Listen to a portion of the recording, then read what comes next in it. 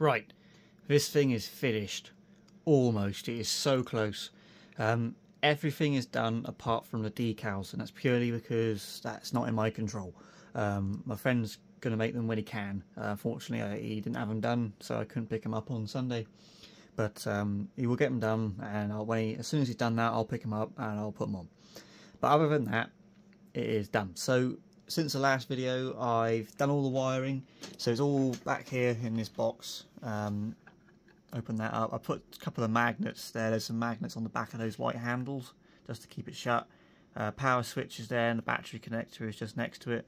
I use I use this little doodah, 1600 milliamp lipo, just sits in it. There's so much room in there, it's unbelievable. The whole beer unit's on the other side, yeah, so that's all sorted. It works. It's all wired up and it talks to the truck perfectly. There's nothing wrong with it, so that's all good. I finished the floor, so I put some pictures up so you can see what I'm talking about.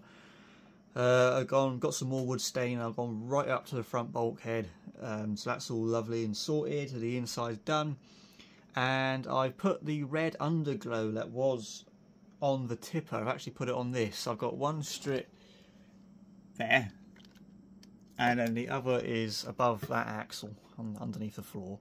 So I took them off the tipper. I've gutted that thing completely, pretty much. All the electrics has come off of that. It's just the lights that I've left on. I put that back away in storage because I'm not going to do anything with it for now. And I thought I would put the underglow on this because obviously it'd be more useful on this. So I've done that. Looks pretty nice. And also at the top here, I've finished these metal bars that go across. Now I've wrapped them at the minute in vinyl wrap. That wrap is completely temporary. It's just to cover up the raw aluminium because I can't paint, it's too cold and wet, and I don't want to do any more painting. I'm bored of it, so I'm going to have a break from painting until next year.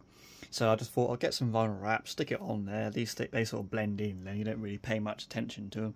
And in the spring, when I can, I'll just peel that off. It's just a sticker, it's all it is, and I will prime them and paint them gloss black in the spring. But for now, they just blend in, which is what I wanted, and they work fine.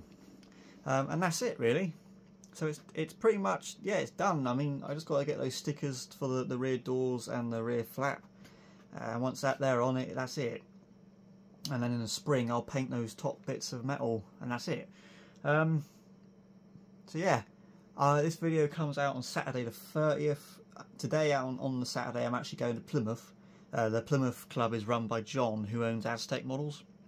So I'm taking the T-cab and this to there to give it its first test. This trailer hasn't been at a meeting since January, and this is what it looked like back then.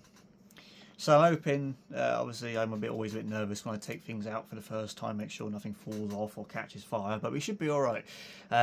If not, obviously I'll bring it back and fix it. If it's fine, this thing will go back in its box out of the way. I've just got a Christmas tree box for it. So I'll put that in there and move it out of the way, because quite frankly, I'm bored of it being here. I want to move on to something else. So it's done. The next video, hopefully, this will be the last video on this thing. I'll put the stickers on at some point in the future, but this is what it will look like. I'll put a little design up, my Vabis symbol on the doors and Expressive Style on the flap. Yeah, in the future I might have some more graphics made, maybe some for the inside of the doors, maybe some for the inside of the front bulkhead, but not too worried about that at the minute. And yeah, so hopefully now that this thing's done, I can move on to other stuff. The wrecker, I've got a few bits and bobs on the way for that. And I'll show you them when they arrive. I'm hoping the next video will be the trailer for that, because it is on the way. It's being shipped from China, so fingers crossed it should be here relatively soon, and that's going to be really cool. So I'm hoping next week, next week's video will be an unboxing of that trailer, because it's pretty special. But yeah, hope you enjoyed this build series, and yeah, I think it's turned out quite nice. I might do a video on it next week, or maybe not. I might just bung a picture of it in the video I do for that one's trailer, just to see what it looked like out and about, out of the house, at a meeting. It's going to Plymouth, say on the 30th, and then the week after it's going to Western Supermare. I'm hoping I can get the stickers on it before Western, but we'll see.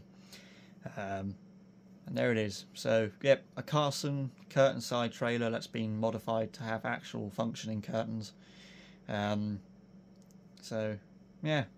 Hope you enjoyed this series. Hope you found it useful or entertaining or whatever. And I'll see you in the next video. Cheers.